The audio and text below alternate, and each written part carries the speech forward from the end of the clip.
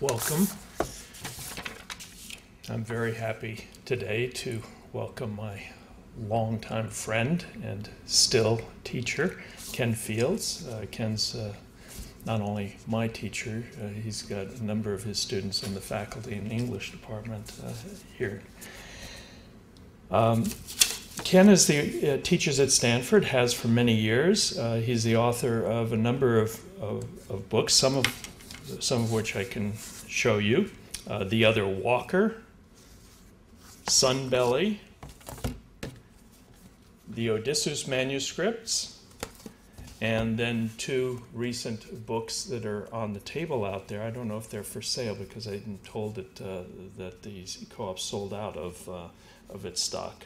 But August Delights and his first book from the University of Chicago Press, and I hope it's first of a series, Classic Rough News, this year, which I recommend highly. One wants to be able to say something very telling and acute about the quality of the poems that we're about to hear when one's doing what I'm doing, introducing someone. I've not seen Ken's newest work, so I don't actually know exactly what we're going to hear, but I have no trouble identifying the quality of the writing that I know of as Ken's, and the word that I'd use is generosity, and this is a term that I think applies to his writing and very much to his teaching too, as his students can attest. This is a term that actually comes from meaning noble birth, and that's not very helpful. Because his work is quite strenuously and joyfully vernacular. I think that maybe the right term for what I'm talking about is magnanimous, signifying largeness of spirit. Excuse me. and poetically openness to diverse experiences, to diverse subjects, and to diverse forms. The term openness in poetics, though, is usually set against the term formality, and Ken is very much a maker of recognizable forms. What I'm identifying as generosity is a kind of strength of spirit. That's a sense of the term too, and it's a very appropriate one. Ken is also a one-time football player. The poems I've heard from him in the recent past have been founded on pleasures taken greedily from experiences of all kinds, painful ones and not so painful ones. Lots of poems on tough experiences. Pleasures taken from reading, pleasures taken from drinking and from not drinking, pleasures taken from remembering, from loving, and from listening. The formality of his poems is always a pleasure realized, not a manner of resistance or of control or a stay against confusion in my sense of things, despite the fact that, as I say, the poems come from very tough experiences. When a poem can be had in shapely syntax or in 14 lines, that's a genial pleasure in itself, and it's at the heart of the poems of his that I most treasure. Please join me in welcoming Ken Fields. Most of the poems I'm going to read today are from the University of Chicago book, so I just want to express my gratitude to the University of Chicago, to Randy Patillos, Stephanie Wylak, Parker Smathers, and all the other people who put up with my delays and refusals to answer letters and things like that. It's good to see old friends here, Bob, Braden, Carl, a couple of distinguished poets, Jim Powell and Elaine Rawlings in the back. So I'm a little awed to be here, though it feels comfortable because Chicago has been good to me. The Odysseus manuscripts was published in Chicago, and the Chicago Review published lots of the poems that I'm going to be reading today. I just came from a wonderful talk about Ceylon and about the figure of meridian, the point of noon, and it struck me that I should say a little something about a poem that came to me then. Hi, Danielle. It didn't come to me, it wasn't my poem. The point of noon was used a lot in the 19th century, the figure of noon. And one of the ways it was used was as a kind of absolute moment. It was sometimes a dangerous moment because your shadow went inside your body. You didn't have a shadow. But you might think of it as a theoretical moment as well. And it's almost noon, it's almost noon, it's almost noon, it's noon, it's not noon anymore. It's like the Augustinian present without anticipation or memory. And Ivor Winters, my old teacher, who was a Chicago man and probably published this poem in Chicago in Poetry Magazine of Verse with many others, wrote a little book of one-line poems, The Magpie's Shadow. I'm sure it's in your special collections here. 6-syllable poems with the title. And this one was called The God of Roads. I, Peregrine of Noon. What the hell is that? The god of roads is Hermes, who was noted for speed, among other things, lying and other things like that. And it really celebrates that moment of noon as it runs down a road. So it's like presentness and speed. I'm in the moment of noon now, the speed of light. Peregrine, of course, is the bird, noted for its speed. It also means wanderer, across our borders. And so one way of thinking about that poem, I'm going to talk about innuendo tomorrow, but I'm just kind of warming up, right? Would be, I who wander around in the moment of noon. That's a poem of somewhat significance and power.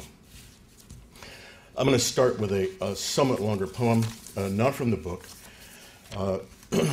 Diana Young and I were talking about this story. I don't think she's seen the poem, but she knows the story. And since she has to leave early, I thought I'd read it first. My mother will be 91 tomorrow, so it seems appropriate to remember her today.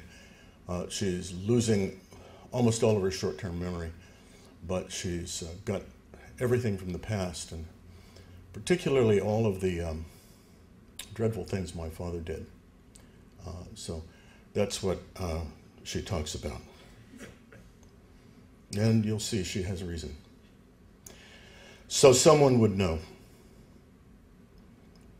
When I was a fish, she nourished me. More than 60 years later, when I visit, drifting through the kitchen, she slowly fixes pot roast, greens, fresh bread. My father took us fishing in the Sierras, steep drops and cold, fast water, trout drying in the creel on ferns, speckled like the brown patches now on my shins. She took us too, my brother and me, when he was away working.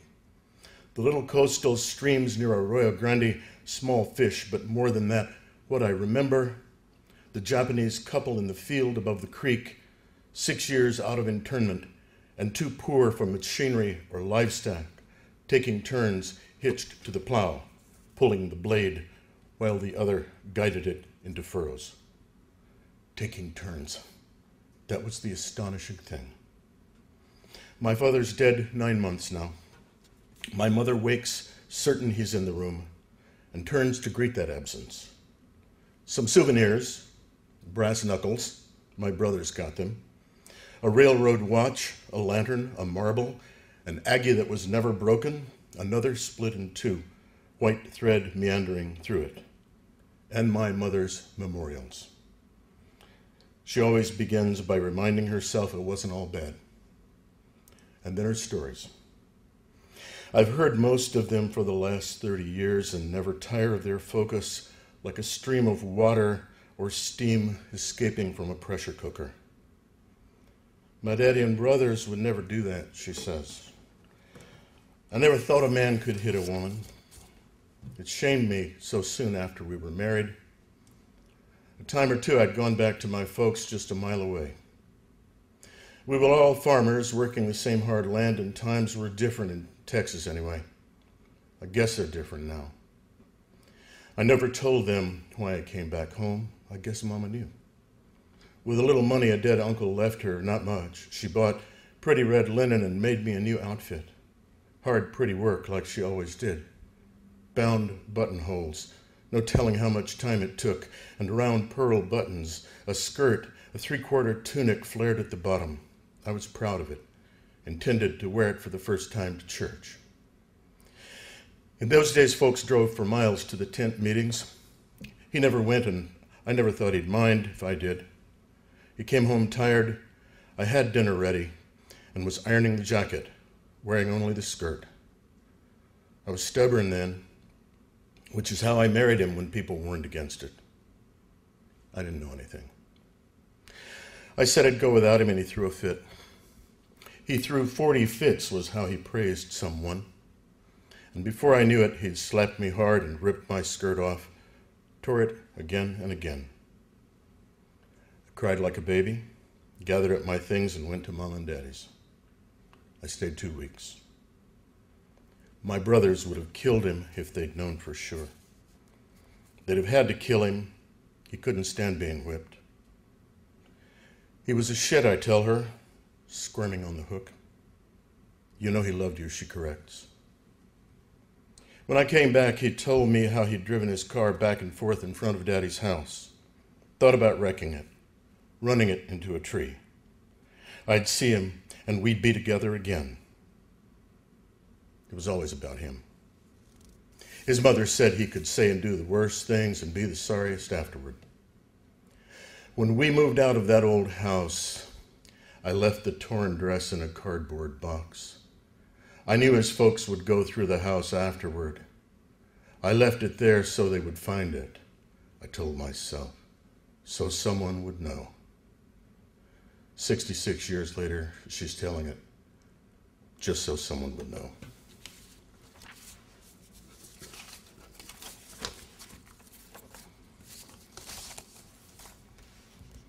His sister, talking about raising boys, said to my mother, I'd rather have them be mean than sissies. Because those were the choices. So, I picked the sissies.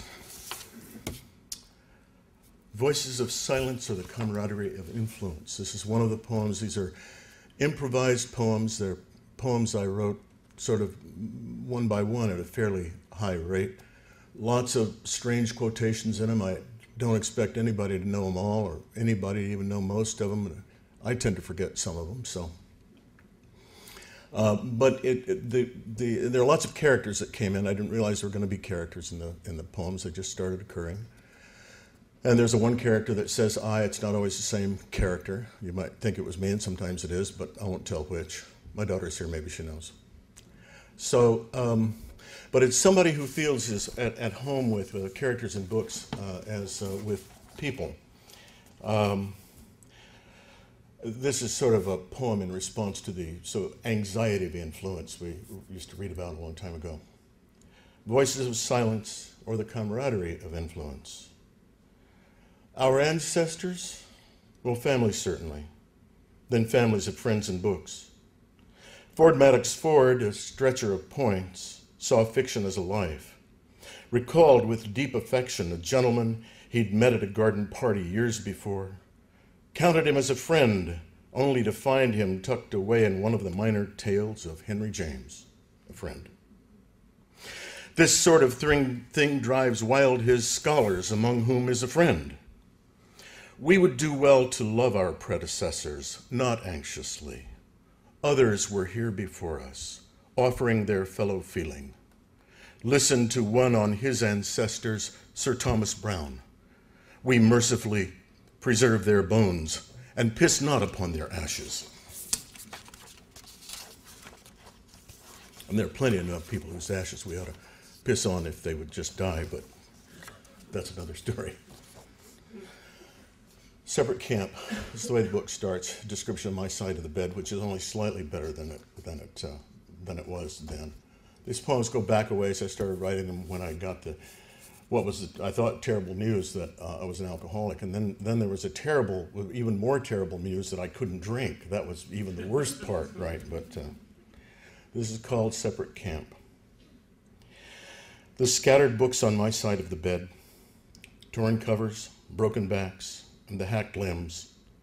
A fortress in defeat or under siege. At best, a losing battle. Will my life, clutters, dust rats, middens of papers gradually topple in visions that would kill a wino, dishearten the purest nun? Is this my France hyper-defended, my old Maginot line? A cluttered like a cloistered virtue squints, missing the closest foe. Castle and host, book and bookworm, clap and claphound. I know myself what I fear the most. Priesthoods of self, cutting my nose or something worse to spite the unexorcised adversary of my life. Montaigne is in this book as a kind of hero. He only comes in directly in a couple of poems, but I think of him often. And he's here at the end of this poem where he's warning against too much intellectual subtlety in the wrong place. He said these are like men who are trying to square the circle while lying on their wives. And that seems to be a kind of interesting thing. Along the watchtower.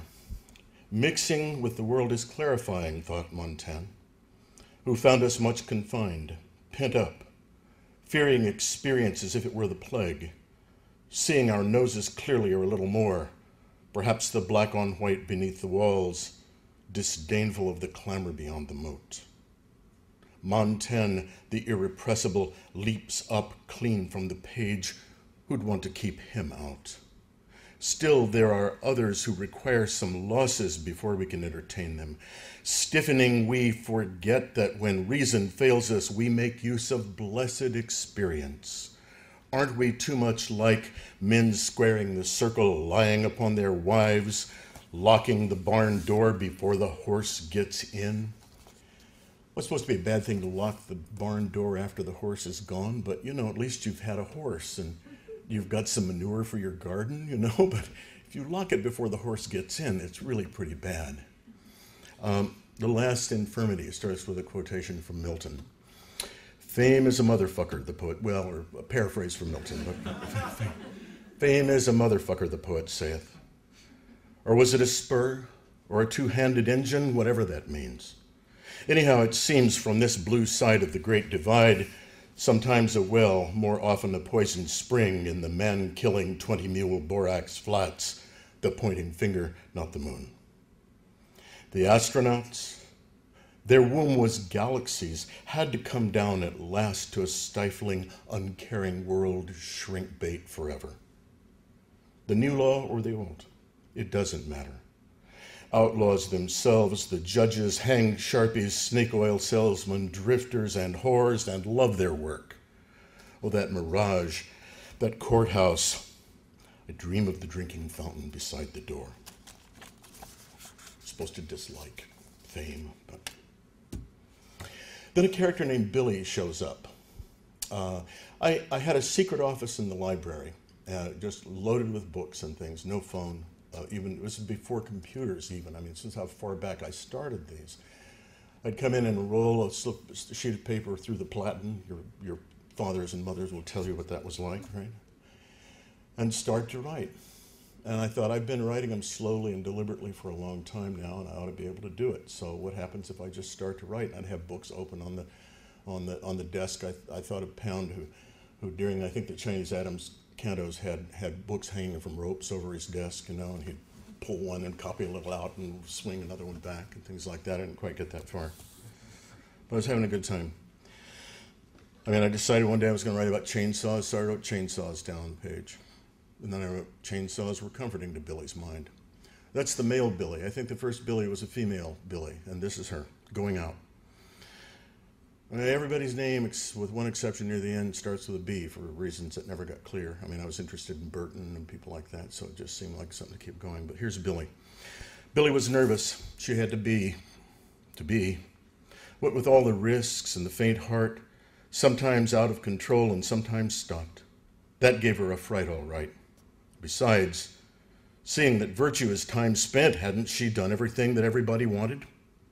Freight trains, lasers, and cancer cells were not, she knew this most assuredly, any more determined than her fierce, programmed unswervings. But the world at large, like a madman, hadn't they failed at present to chart it all? At the door, looking into herself, she saw them vanish. The disease, the sharply directed, the scheduled run, and looking, saw little else. She tried the bell. And then other things begin to happen to Billy, and then another Billy shows up. He spells his name differently. I had no idea there was going to be more than one, or that they were going to even go through poems. And I won't read you all of them. There's not exactly a plot, but it's like a little story that comes in and out. Imprisoned lover singing freedom. Chainsaws were comforting to Billy's mind. Finesse was out of the question. Leveling good wood and rotten, noisy, irreversible, like Billy at his best, they cleared his head like the bars he came to after the killing floor of Southeast Asia, where he had prayed for death. The humiliated, he knew, inherit the earth. Wasn't he the only luckless man he knew who, screwing his courage to the sticking point, went scared to a new massage parlor only to find Miss Emily didn't do windows? His regular girl, high-spirited, volatile, lived in the cupboard, sang Lieder, each more impassioned, till 5 o'clock, then trembled in the glass beside him all night long. It's awful to think that at this moment we're making more Billies. Then Burton shows up, and Burton takes several forms. I mean, he keeps the same name, but he's, first of all, Renaissance Burton, the melancholy Burton. Then he's the explorer Burton, and then he becomes Richard Burton, the wife of Elizabeth Taylor. Some you remember that, right? I don't think it was ever clear to them, in these times, no. But Fair Nice Pieces, or Burton makes his move. Burton, this early Burton is a kind of scholar, and you remember that melancholy Burton, talking about melancholia, says there are many symptoms, including the collection of all of these things. That is a symptom, all of these odds and ends that I'm giving you in this great encyclopedia. But he's trying to make the best of his learning as a compensation for getting older. Fair Nice Pieces, or Burton makes his move. The man of 60 turning his thoughts to love, after a life of study has it made, Burton consoled himself. Hadn't he read more pieces on love than Casanova had? Admittedly long in the tooth, but better hung, he saw the old masters heavy on his walls, with wisdom than the young. He nevertheless faltered little. Generally, to Fair Nice Pieces, old age and foul linen are two most odious things. But young people loved Yeats, and hadn't he understood Burton more and more these days? At last he was ready to put aside his books. From the decline of the West through Strauss, he understood the owl of Minerva begins its flight in the dusk.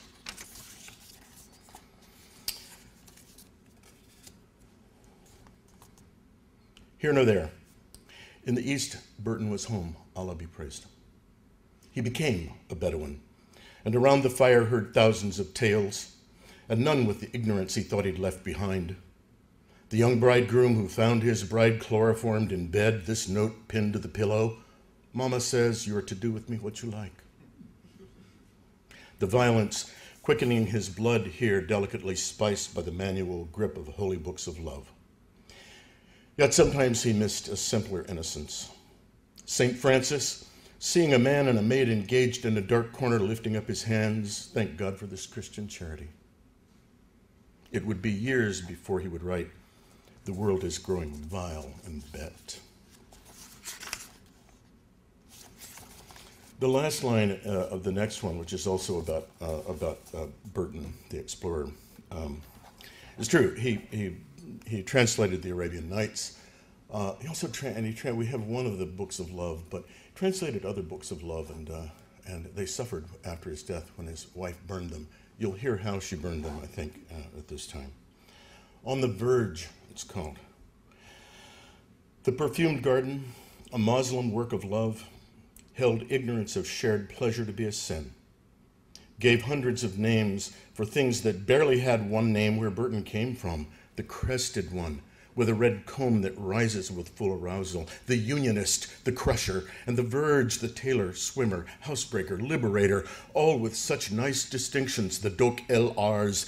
This is the veritable manner of making love, that favorite with all the ladies, especially when doing the tachik el hub, or hair to hair.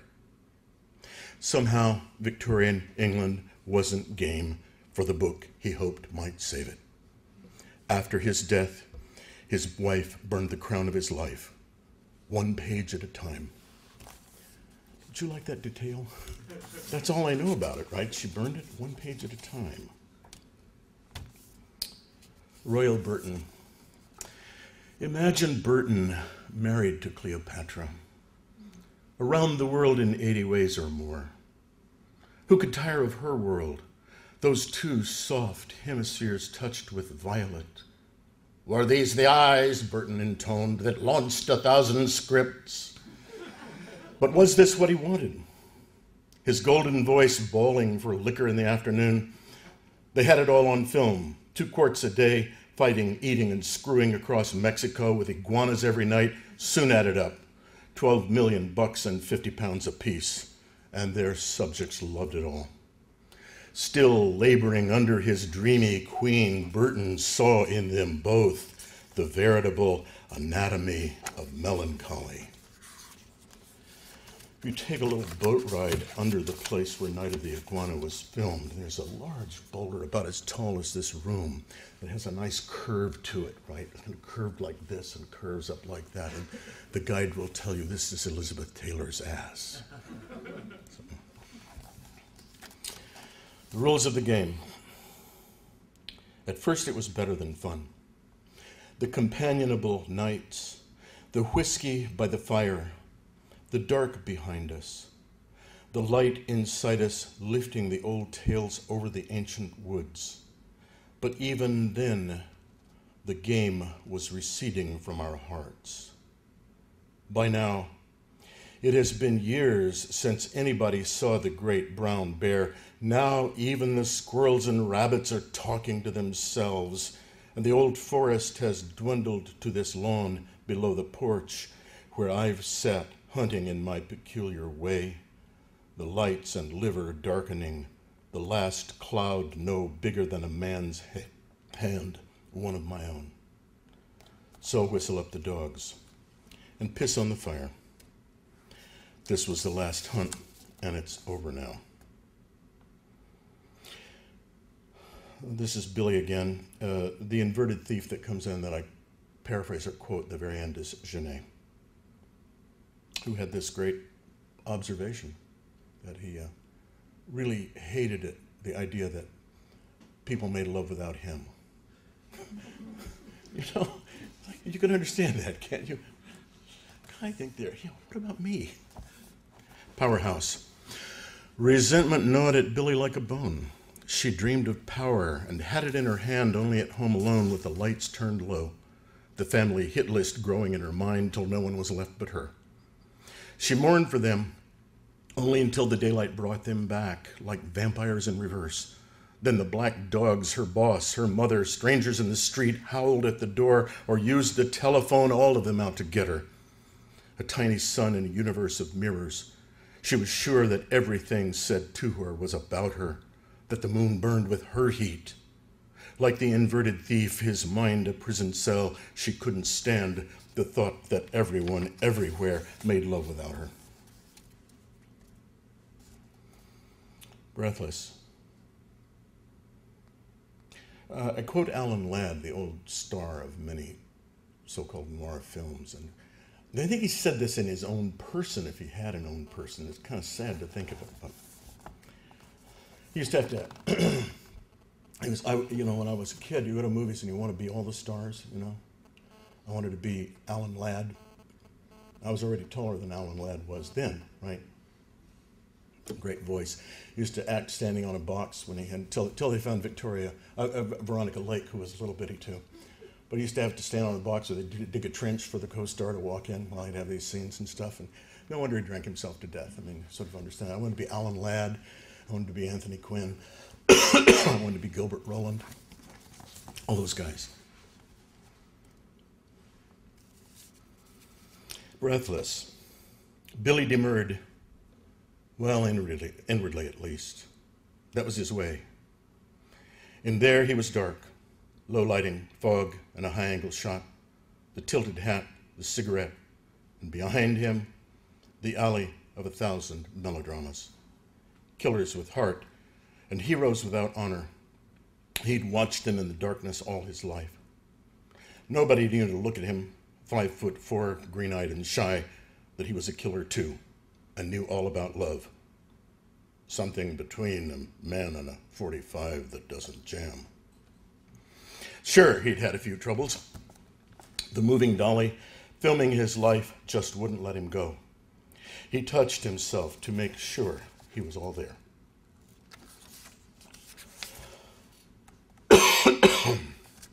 Right now. It's 19 years today since he first held. It's 19 years today since he last held a drink in his hand, or held his breath while smoke filled as much of him as he could stand, till letting it out, he sought oblivion of the trace of memory or anticipation, and his life fell into a death spiral. Since then, he's been around folks like him. When he's been asked, and sometimes eager when he hasn't been, he talks to the ones who are not even sure they want to learn how to stop killing themselves. That feeling still seems close to him some days.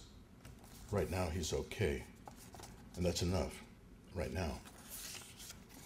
It was a year after I stopped drinking that I stopped smoking dope, because I thought, I smoked dope every day for 15 years. I know I'm not addicted to it. Nobody knows dope like me. So I finally had to come to terms with that. But a year after I was clean, I was talking to my wife. We don't argue much. We got into an argument. And she said, "Are you aware of the fact that every time we argue, you hold your breath?" And I thought, oh, Jesus. Old habits die hard. I was like, it really makes me mad when you're saying things like that. I thought, I've got to pay some attention to that. Winding up. Who would have thought Billy would turn to drink? Her father and mother and sisters were all alkies, and to be one of those things was the sorriest lot Billy could ever imagine. They'd needed her, and God, she had served them, waiting hand and foot on every little whim. Then the sons of bitches left her in the lurch and gave up drinking. Well, two by dying, but the others went cold turkey. She began to burn as if they'd laid her off. Think of it. No more pain, no more attention, enraged and finicky, no unpredictable storms to withstand, she thought, beside the sink as she twisted the neck off another cold one. Hell, here it comes, sister. Somebody had to do it.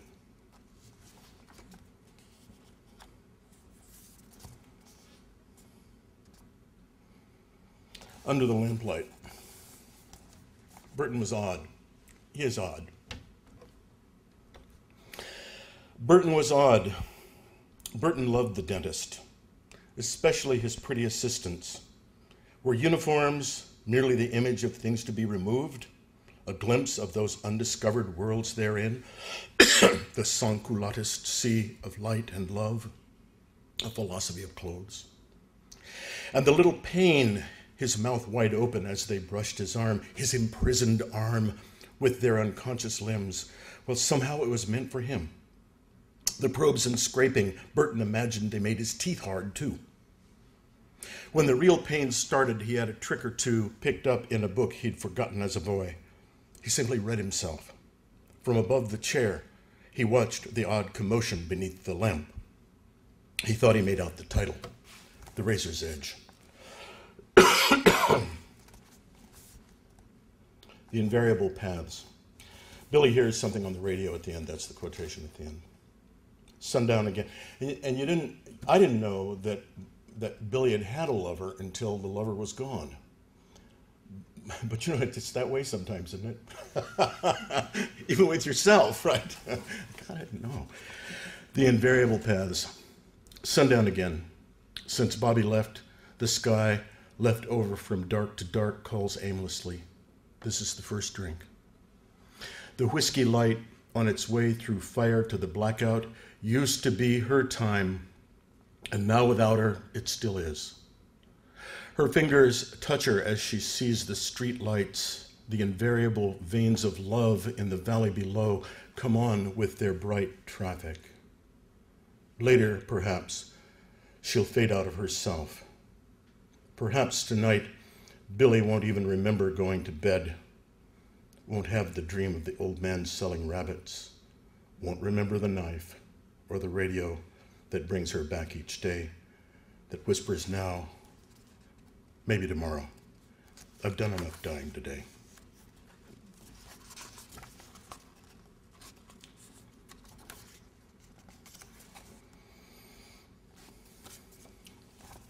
This alludes to a famous pianist who, just before his death, I think he had tuberculosis, played a famous version of the Chopin waltzes at Besançon. Nocturne. Those other dreams out of a former life seemed to swarm at her ears as broken chords, as music visible, a heightened world singing to the heart in exile, arpeggios lingering a little in the darkened air, the minor calm, the dazzle, the return in arabesques, airy and unassailable. Her past was living, while through the open window these cooling breezes almost imperceptibly in caressing coils, in fitful eddies were beginning their gentle nocturnes.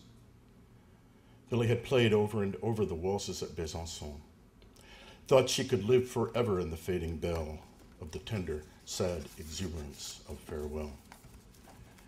I did a kind of modernization of a Borges couplet, but he also was doing a modernization of Camerarius. So it's kind of it's called The Regret of Heraclitus. Each person has their own name that they put in, right? That I who was many men will never rise once from the banks of Sophia Loren's thighs. That's it. Of the spheres. There's a reference to Tchaikovsky's Eugene Onegin here, too. That's what I'm trying to describe at the beginning of the spheres. One of the things that happens to the female Billy is that she's sort of redeemed in some ways. Things turn out all right for her for a couple of different reasons. One has to do with music and her kinship with other people. And the other Billy seems to turn out all right for similar reasons, kinship with other people. Of the spheres, sun-turning flowers, yellow on Thursday, blue jeans on Monday, purple on your fingernail, the grave chromatics of mismatched desire. Billy had felt divided all her life. Now, did you sigh? Did you sigh? Billy could hear descending minor scales, the colorations of a universe of sound. As a little girl, singing with her girlfriends while they picked berries, cherries, raspberries, red currants, she sang to keep from eating the bright red notes bending the trees and bushes. Now, as she stirred, the world within began to stir. All day, she played her records endlessly. All night, she watched those incandescent textures turning. Burton just goes to heaven. The poem, kind of a cento, it's made up of quotations, last words that various people had. And, because I use the word castrum, I want you to know that I'm aware of the fact that all of the men in Burton, all of the people in Burton's heaven are men. Burton in heaven. The world shall end like a comedy, and we shall meet at last in heaven. Glorious Gainsborough believed we would all heartily converge out here. The lovely clouds and shaggy parks our home. Constable, Monet, Rousseau, Ryder, and Dove, and Van Dyck shall be of the company. And Beethoven, hearing the wonders of his life, and Wilde, dying beyond his means, sharp to the end, either the wallpaper goes or I go. And Voltaire telling the priest when finally pressed to renounce Satan and all his works, this is no time to be making new enemies. Rabelais going to seek a great perhaps, they have already greased my boots. What jolly friends after the tears, the wringing hands, the last words for an endless end to melancholy. James Madison, I always talk better lying down. and Stonewall Jackson, leaving as a Southerner with an old soldier's communal sense and need, let us cross the river and rest in the shade. And Hegel, dialectical right to the end.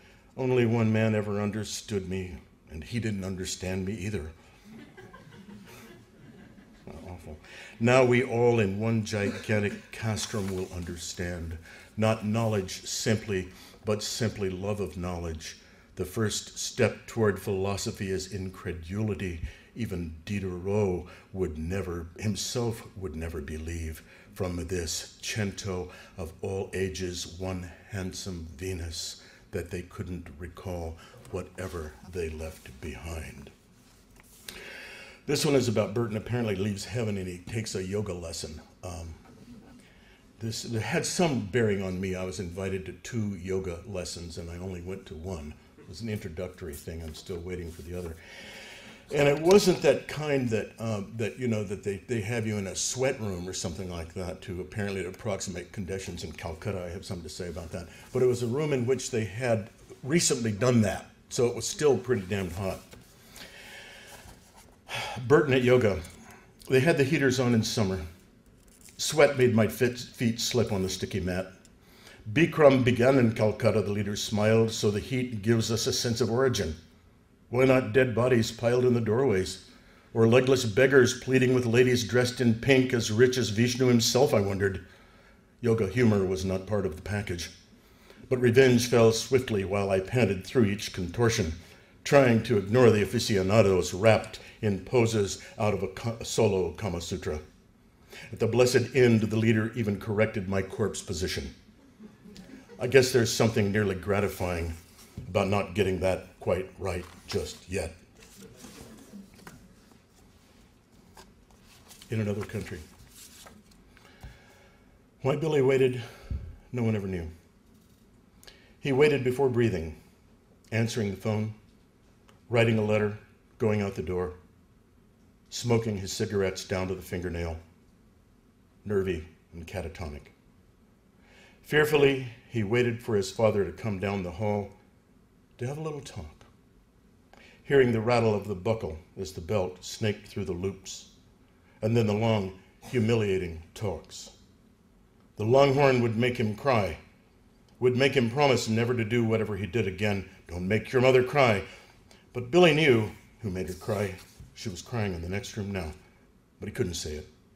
Then they'd shake hands, the little boy hopeful, heading for freedom, when, just as I touched the doorknob, the cold smile, we've got a little something to do. And they both knew, no matter how far from that room he went in his head, that the rattler would raise thick, clotted screams from him, my arms pinned between the bed and the wall, with shame like murder flooding the neighborhood. Well, that's the end of that fucking tradition.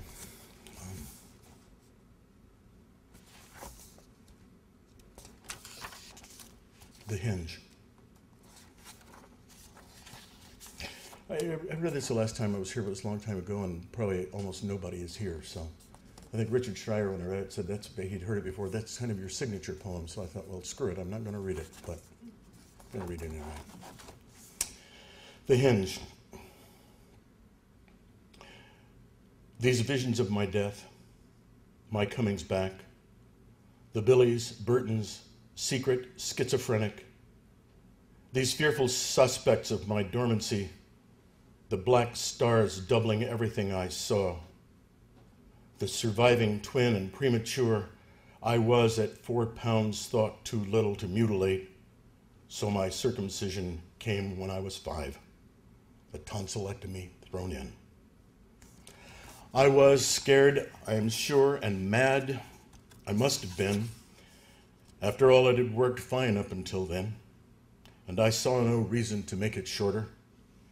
But what I remember vividly was the ether, the mask, the backwards counting. As I breathed, I said, I like this. This tastes like bubblegum. Then I was nothing indeed. The next morning, my throat, to say nothing else, was too sore to eat the ice cream I'd been promised. The nurse told me, "I've seen a lot of little boys dragged in here for this business, but nobody, not a one of them, ever said he loved the ether."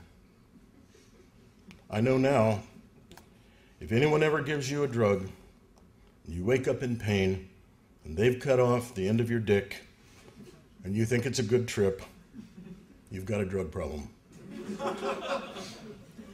Now I admit it.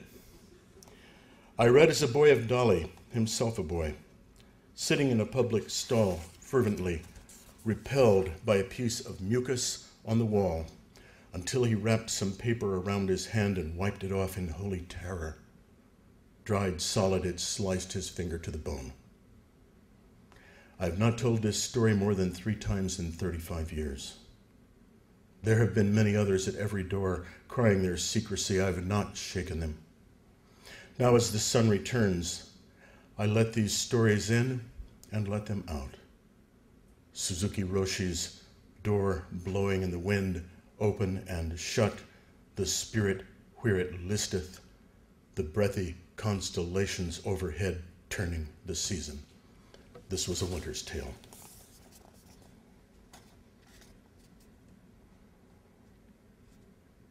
There's royalty at the end of this next poem, Duke and Count.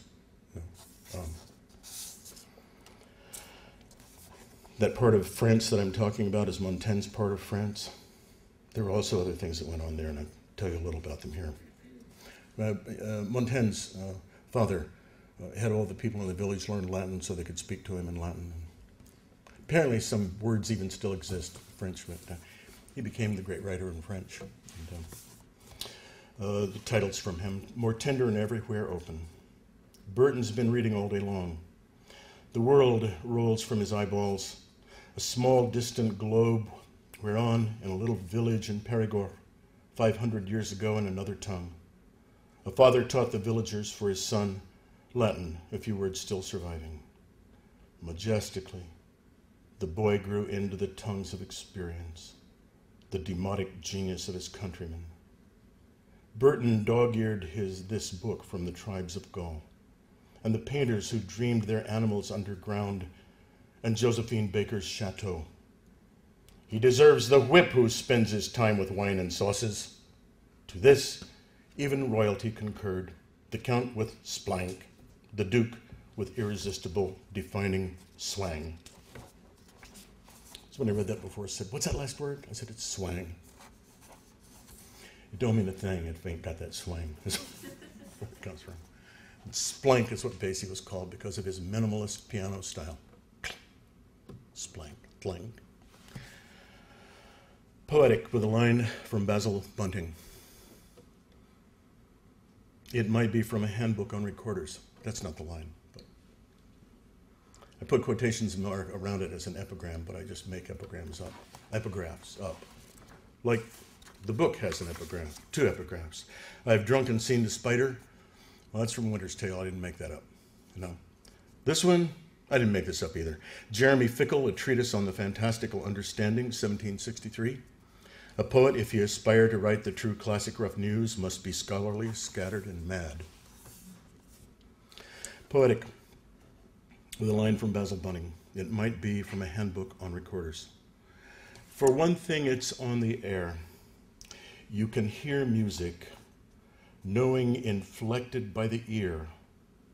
Not wood, not even mouthpiece, but the lovely fipple. Hey, that's like nipple, my little daughter laughs. And the conveyor of this joy is a player whose breathing tunes the hollow that she fills, empties, and fills again. I am caught up in the roll of the hull, this ecstasy of naming, this gathering up of more than 50 years in a wide harbor, a life made up of words, all of them here before we finally heard them, and consolation rolling upon the tide. As the player's breath warms the fipple, the tone clears. Ardor, attend us as our stars descend. Before sleep, this is the Magdalene with the smoking flame, the Delator. You've seen those Delator paintings, right? The shadow and skull. This room goes on forever. The dark hush glows like departing love that will not go. There are no edges. Here everything is rounded by light and its companion. As if dazed, she stares beyond the mortifying rope, even beyond the radiant candle flame deepening the room she sits in. Rising up, out of the purifying light, a thread, a smoky, thin reminder, whispers that guilt is the mortal trail of spirit, arguing no light without shadow, flame without matter's ash. She holds her contemplation like a breath, absently fingering a burnished skull that answers only a little of her glow.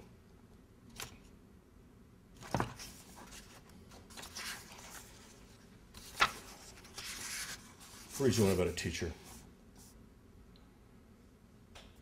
Yeah, there's a certain kind of a shy teacher, pathetic, pedantic, and pathetic. I knew a teacher once who was so shy, he lectured to what people call the phantom student, right?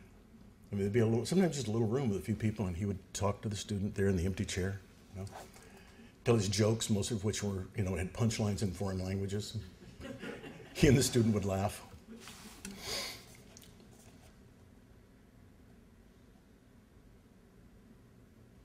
There's one line in French, right, that's really translated from Latin. Seneca's doing a kind of ubi sunt, but it's a kind of a scholarly one. And where is my room of declamation? The things that you'll miss, right, as a scholar. Where's my classroom? Where's my own classroom? Right? From the highest tower, gravid with text, he leans into the room, shyest of pedants, never meets an eye. He smiles and slowly nods toward the empty chair. He has been drinking toward this for a lifetime. His punchlines always in a foreign tongue, with a private tone for footnotes. Thus, difficile est saturum non scribere, où est ma salle de déclamation, or mon semblable, mon frère. Flying over the missing man formation, a flag snaps, a bugle blows, his acolyte becomes flesh almost, and tabled at his tits, as Crashaw said. At the drop of a pin, the planes are gone, the flag still, the bugle dark, the phantom listener, the phantom man, the room. Last poem. This is not in the book. It's called Empty Air. And there was a really quite beautiful show at the Stanford Museum where I go.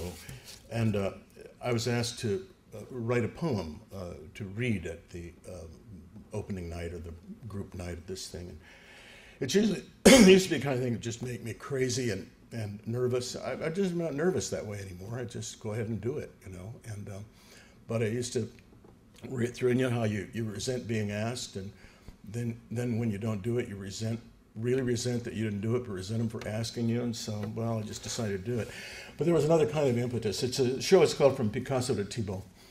It's a lot of things, and boy, if you had the catalog to this show, you'd understand everything about this poem.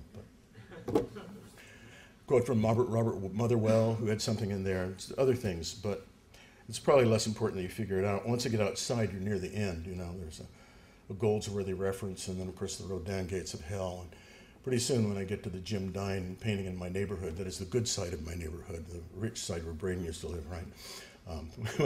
But maybe not in the rich part, right? But then it's really as close to the end. But I was team teaching a course with Lee Yearley in religious studies, and we're doing a course on religious poetry. And Lee's specialty was Dante and Dufu, and I did a bunch of other stuff, and we had a really good time. But when we were doing Dufu, he said, Dufu watched the end of one of the great civilizations. Do any of you ever feel that you might be at the end of a great civilization? And the students went like, yeah, or no. That's about all I was able to do, too. Until I went home and started turning it over, and I thought, well, I wrote this poem to kind of address that question, right? And I'm here in this room with all this wonderful art, right? Empty air. The epigraph. Well, I'm standing next to a mountain. Chop it down with the edge of my hand. Jimi Hendrix. Here in this empty air, we reckon ink, color, and volume as a way of life. Leibniz's chain across the galaxy, a string and a spiral. China and Japan whirled to our coasts millennia ago, and Hockney brought Matisse to West Hollywood, bright slanted bars and palms.